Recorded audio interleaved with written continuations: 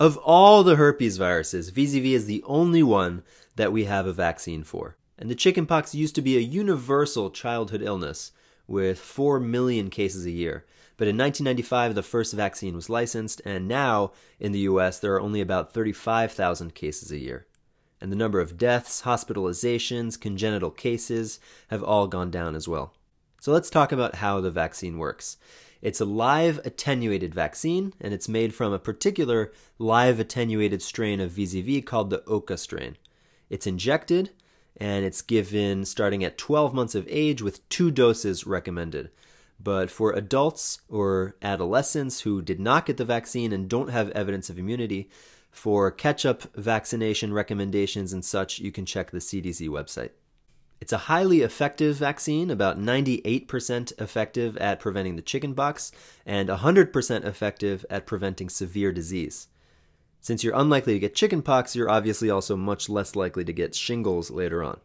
The only contraindications for getting the vaccine are pregnancy, being allergic to part of the vaccine, or being immunocompromised. Although note that HIV infection is not an absolute contraindication and depends on the person's treatment, lymphocyte count, and general condition.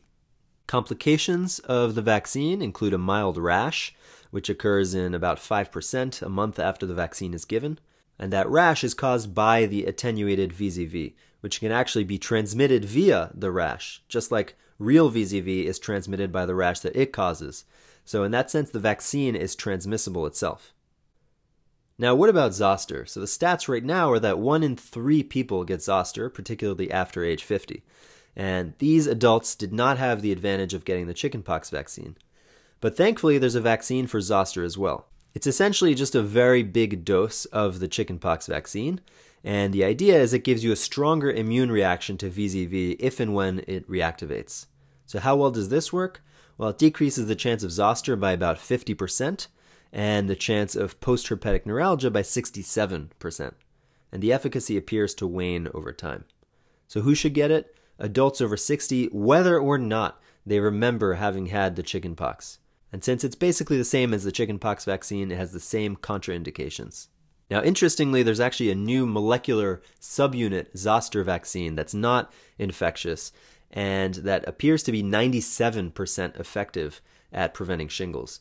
And it's currently under consideration for licensure by the FDA. Because all these vaccines are relatively new, you should check the CDC website for the latest data and recommendations. So we've talked about vaccines that elicit antibody responses to VZV, but you should know that we also have varicella zoster immune globulin, or VZIG. And VZIG can give passive immunity to people who are at really high risk for getting VZV and VZV complications.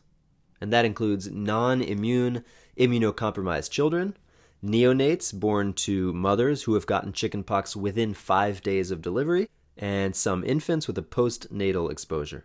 It can be considered for others as well, including susceptible, exposed pregnant women.